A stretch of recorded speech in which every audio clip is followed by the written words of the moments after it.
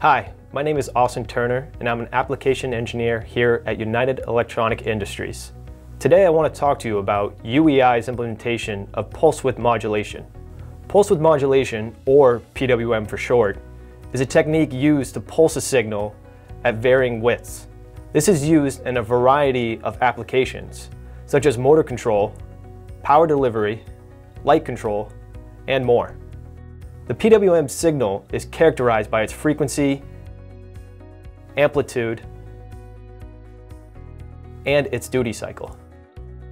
The duty cycle of a PWM signal is defined as the percentage of one period in which a signal is on.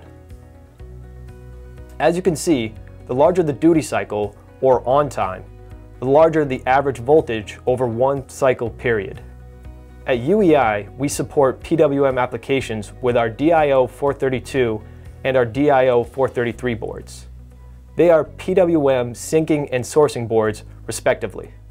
The Guardian features on board are a set of powerful diagnostic tools, allowing you to measure the current and voltage on each individual channel.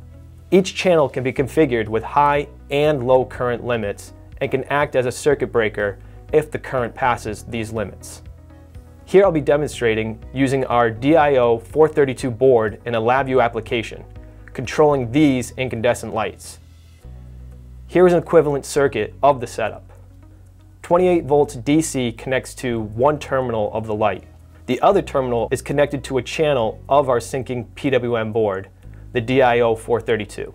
The DIO 432 acts as a switch to complete the circuit to the return line of the power supply. UEI has built-in functions for controlling these lights. These are our soft start, soft stop, and soft start and stop functions. In this example, I'll be showing the soft start option for the lights, which is useful for limiting the on current of incandescent bulbs.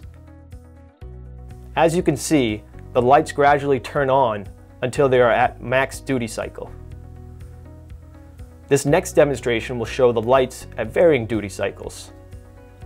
The lights are at 25%, 50%, and 100%.